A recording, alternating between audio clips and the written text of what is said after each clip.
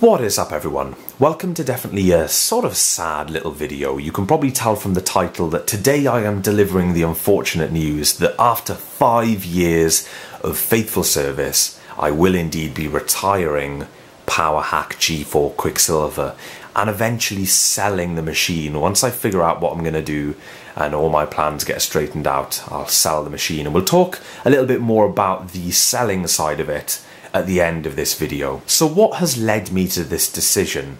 Well, to rewind a little bit and to give you some backstory, I built the Hackintosh in 2015. A lot of you will remember it. It was a big series for me at the time, and I thoroughly enjoyed it. It's still to this day one of my favourite projects we've ever done on IMNC. It's probably as well one of the most involved projects, if not the most involved project we've ever done, because of all of the modification to the case. So I got a standard PowerMac G4 Quicksilver, stripped away all the internals, modified the case to accept ATX components, and built the machine up with nice components at the time for a good solid main machine workstation. After a couple of months of back and forth using the Hackintosh a little bit and using my MacBook Pro a little bit as a main machine, once I got the operating system stable in the way that I wanted it to work, that was my main machine. So for the last 5 years or so, it's been my main and only machine on the main setup, which is the longest running machine ever. Someone tweeted me a little while ago and said, Tom, you've beaten the time that you've used your Mac Pro. So I got my Mac Pro in January of 2011,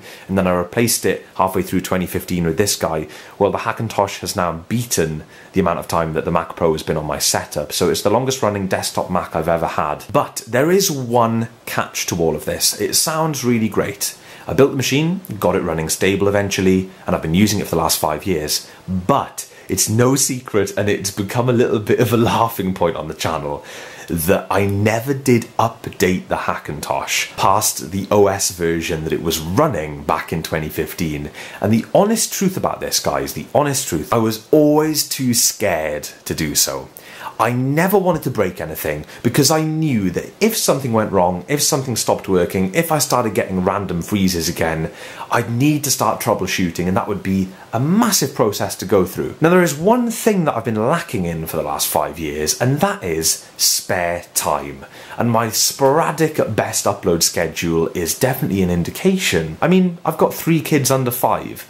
I don't have time for computers to randomly break from an update on a Tuesday evening when I need to do something by Wednesday or Thursday. I need the machine to work, and I was always too scared to press that update button. So of course, the longer you leave it, the worse it gets. If you stay up to date, then you pretty much know what's coming because the Hackintosh community is so strong, everything is documented, and you can get away with updating version by version, and you'll probably not run into many hiccups. But the longer you leave it, those updates accumulate, and then something will definitely break when you do the batch update, you know, skip 2 or 3 OSs. At that time, it's just 10 times better to do a fresh install. So speaking of a fresh install, 3 months ago when all of this kicked off in the world and we went into lockdown, I said to myself, okay, now is the time, the only time that you're going to get to pull the plug on the Hackintosh, get a fresh OS up and running on there, and prepare the Hackintosh for the next few years of service until inevitably the hardware becomes too outdated to use on a daily basis. So that's what I set out to do.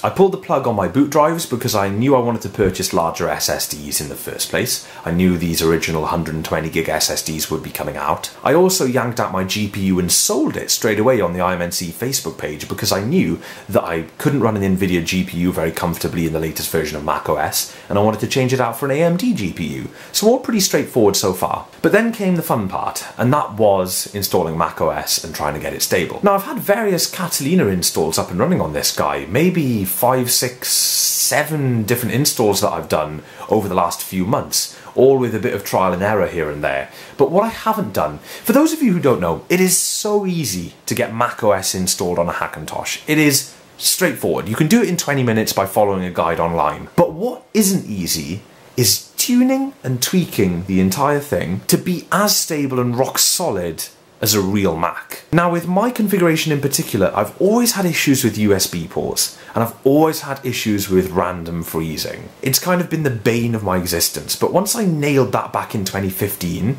I was so happy. It was sorted. That's exactly why I didn't want to update. Anyway, to kind of put the last 3 months into a bit of perspective. I haven't touched it for the last month or so, because what happened, I had other projects going, and the reason you see the wide shot of my desk here is I wanted to kind of emphasize that I've been doing everything on the MacBook Pro. The entire kind of resurgence of IMNC that you guys have seen over the last 3 months or so, we've been putting out all these videos, I've done all of it on the MacBook Pro. Some of the biggest series we've ever done, the Network Part 7, the big Unify series, some of the biggest videos I've ever edited, I've done it all on this guy, sat here, not even connected to my monitors, just sat here on the desk in a very uncomfortable, cramped little position surrounded by all this junk. And it's kind of opened my eyes. The MacBook Pro is still very capable. It's a late 2013 Retina MacBook Pro. And to be honest, folks, it does not feel, and has never felt, that much slower than my PowerHack G4 Quicksilver.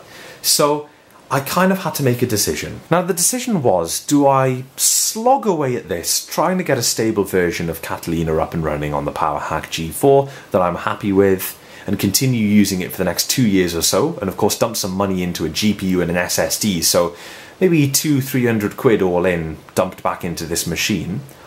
Or do I not get the headache of trying to get a stable Hackintosh working, continue using the machine that's worked brilliantly for the last 3 months as my main machine, sell the Hackintosh, put that money to good use, and then look at purchasing a new Mac when the Apple Silicon Macs come out? I think the second plan sounds a little bit better, don't you?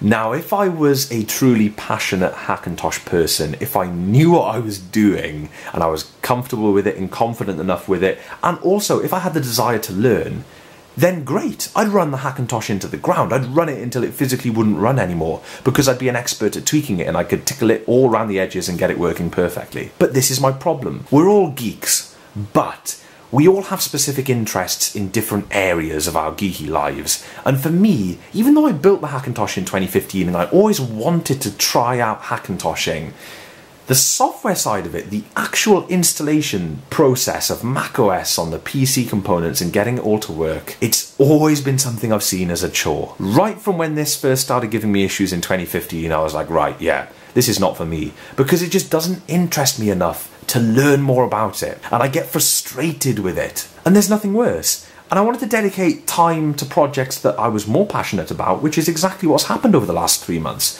So you've seen some nice videos that have come out, and they kind of wouldn't have happened if I was constantly slogging away at trying to get this thing to work. So time is valuable, and I don't want to plonk away on the Hackintosh trying to get it to work and suck away all my time.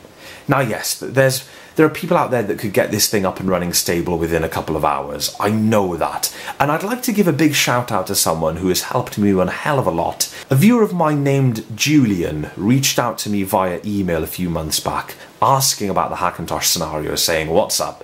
And I explained everything to him then, explained my plan. And Julian, we've had dozens of emails back and forth. He has helped me through loads and loads of different processes with this thing. He introduced me to OpenCore, and OpenCore is, in my opinion, absolutely tremendous. I haven't been using any of the old traditional Tony Mac stuff with this guy since trying to get it back up and running for the last 3 months or so. I've been trying to use OpenCore, and OpenCore is fantastic, but I still can't get this thing to blink and work properly. So you guys can probably fill in the blanks for yourselves and figure out exactly what's going to happen. Now, as a quick little description, we're going to make 2 videos. We're going to make this one, which is going to be the farewell to the Hackintosh, and I always like to document this stuff, so the Hackintosh deserves its own video to say goodbye. And we're going to make a kind of part 2 to this, where we'll be transforming my main setup. We're going to get the old Griffin elevator stand back out and get the MacBook Pro rocking as part of the main setup, hooked up to the main displays and whatnot. And that's the basic plan. I'm going to use my MacBook Pro as my main machine until I can afford and until they come out. And that is, of course, buying a new Mac. So, yeah, quite interesting. I'm not excited about doing that yet. That is something that will come further on down the line once I'm out the other side of all this. And I'm hoping to use the money that I raise from this to maybe start the pot of savings for the new Mac. But we could be talking about a year away, so potentially I have been toying with the idea of using the money that I make from the Hackintosh to maybe improve IMNC in another way, potentially look at a better camera and audio solution, something like that. I've got a lot of different little ideas, we'll see which one comes true. But another big thing, of course, is I can't stand still on this, because every day that ticks by, the components on the inside of this guy are getting older and less relevant. I need to sell it while it's still a fairly speedy machine and before it is deemed ancient, I suppose. Let's stop babbling. And an example of the audio becoming really poor, I do apologise. Let's pull this off the main setup. And I've kind of hijacked all the stuff that was plugged into it, or at least some of the stuff that was plugged into it, on and off over the last few months. As you can imagine, I've needed access to various things, especially the interface for recording audio for the networking videos and stuff like that. SuperDrive I haven't needed, believe it or not. And a quick thing to address, I've made videos about the two Contour products. There's not a lot of room in this chair here, is there? The Contour Design G-Riser and the G-Rack. And I did say during the G-Riser video that I'd be redoing the main setup and incorporating the G-Riser on the main setup because I think it looks gorgeous. Don't worry, because if you haven't seen my previous video where we unboxed a lovely G4 CPU, I'm going to be using the Contour Design accessories with the G4. So they will still be put to use, they just won't be on my Hackintosh. Because I won't own a Hackintosh anymore. Which is still something that I'm feeling sad about. Again, not because it's a Hackintosh, but because it's a lovely custom case, one of a kind, that I really did work hard planning, building, but the most important part about that is I have the video series. That's the most wonderful thing. I have that series of videos that I made, and I'll have those forever, and it'll always remind me. So, as difficult as it is going to be to say goodbye to this case, if I don't want to run a Hackintosh as my main machine, it's not viable for me to keep it. Okay, here we go. The removal of the PowerHack G4 Quicksilver. And the emotions are starting up now, folks. So there is the kind of gaping void that the machine has left. Horrible, absolutely horrible. It's my favourite thing to see a PowerMac tower sat on a desk. I think it looks wonderful. G4 sat on top of desks right next to you. The design is stunning. I often, over the last 5 whole years of using the machine, I just look over at it sometimes and just go, yeah, that is a stunning case, because the Quicksilver is my favourite PowerMac case design. So I think the best way for us to proceed is with a little bit of handheld camera work. So apologies if it's a little rough around the edges, but it's the only way that we can take a really good look at this machine, I think. So now that I've got it down and I'm actually feeling and holding it again, it is really kind of emotional that I've made this decision. Whether I'm 100% certain or not is not really my concern at the moment, because no, I'm not 100% certain that I want to sell it, but I know in my heart that it's the only logical reason, because this is the alternative. It's not going back on the main setup because I don't have the time or patience to get it running as smoothly as I want it to run. The MacBook Pro can do everything that I ask of it right now, albeit a little slow, but it's perfectly adequate. So if I do decide to keep this, it'll be gathering dust on a shelf. It'll only be kept for sentimental and nostalgic reasons, and I mean it's a very large thing to keep for those reasons alone. And this is probably worth a fair bit, at least enough money for me to make quite a bit of a difference somewhere else on the channel. So it's awkward and very sad, but I know that I kind of have to get rid of it. So let's try and be a little bit less emotional for this next part, because it's going to get kind of mundane fairly quickly if you got to go through the whole video listening to me kind of moaning, I suppose. But one thing I was always really chuffed about with this machine was on the handle here, this rubber portion. A lot of these are now yellow when you look at PowerMacs. They've yellowed over time for various reasons. This one is still lovely and clear, kind of whitish grey, looks gorgeous. And the overall condition of the machine is really nice. I haven't had any kind of accidental drops or anything like that since building it. Of course, when we come to the back is kind of different, because the back is a complete laser hive kit. A decision that I really don't regret, actually. I know it's very, very possible and quite easy to modify the stock back of a Quicksilver, or any PowerMac for that matter, to achieve the ATX stuff. But I'm glad I went with the Laser Hive kit because it's nice and clean, albeit a little bit less stock. But yeah, it still looks nice.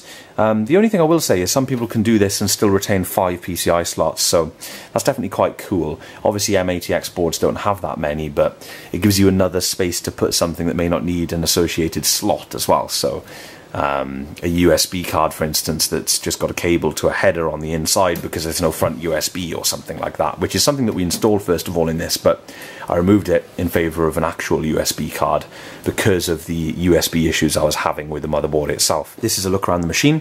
No zip drive slot. That was an aim that I was going for as well when I was looking for the Quicksilver to use for this. And the Apple logos aren't scuffed up. I always forget how good of a condition this machine is in. Little scratch there, I think, maybe. Yeah, you expect that sort of thing though, I guess. Let's have a look on the inside. And this is where you really see that, damn, it is not a Quicksilver, is it?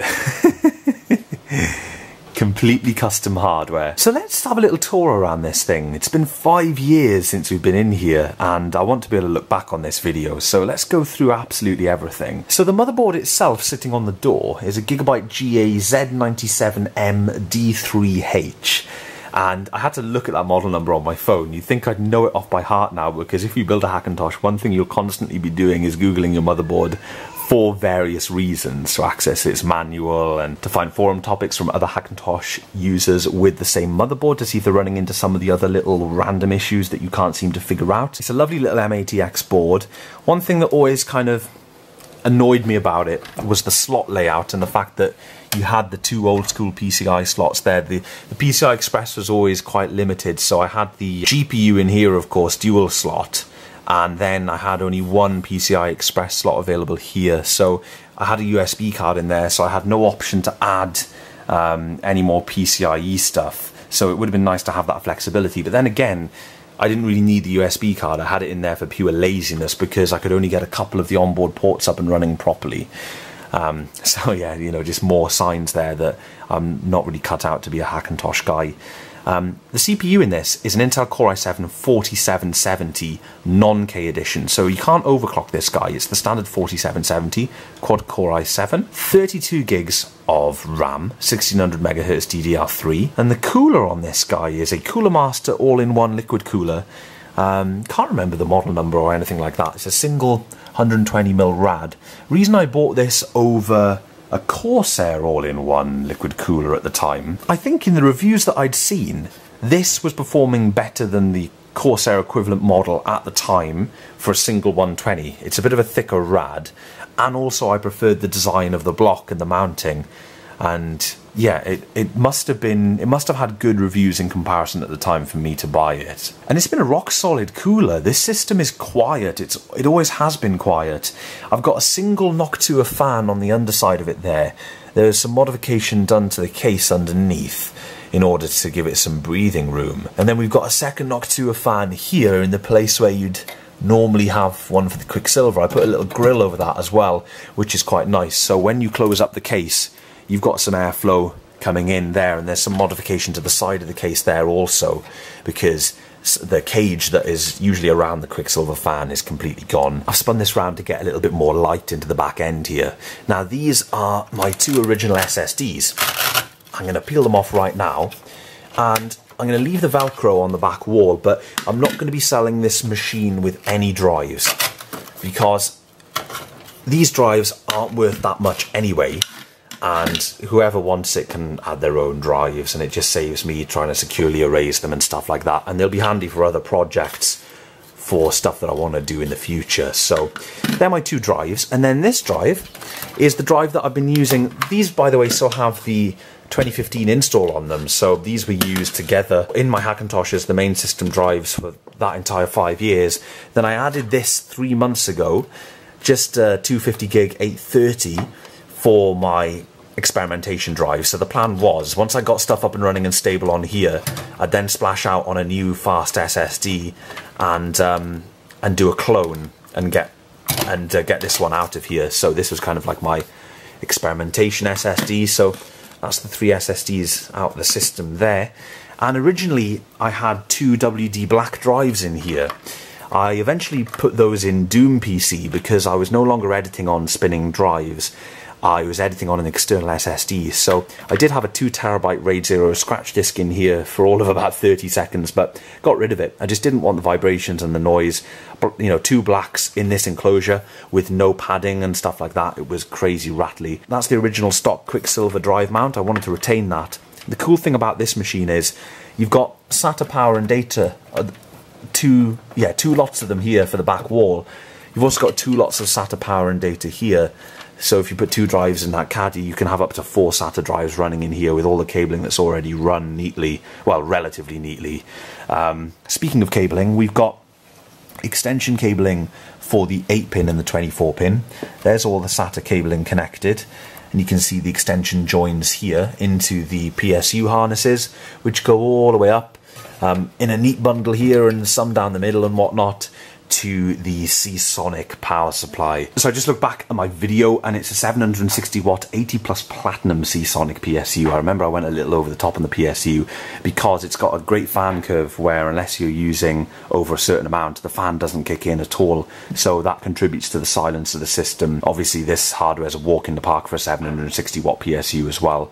No GPU in here. It's completely missing, as you guys can see. So usually I'd have a GTX 960 in here, but it's nowhere to be found. I did indeed sell it. So when I sell this system to somebody, it's like a bare bones system. And the way that I see it is, if someone was to buy this computer, it would be for the case. The hardware is kind of a bonus at this stage. It's still relevant hardware, so if they wanted to add a drive and a GPU, they could get a really nice little Hackintosh up and running, and it would be in a gorgeous case. But the case is a lot more special than the hardware. So if you take this motherboard out, it's standard M80X underneath.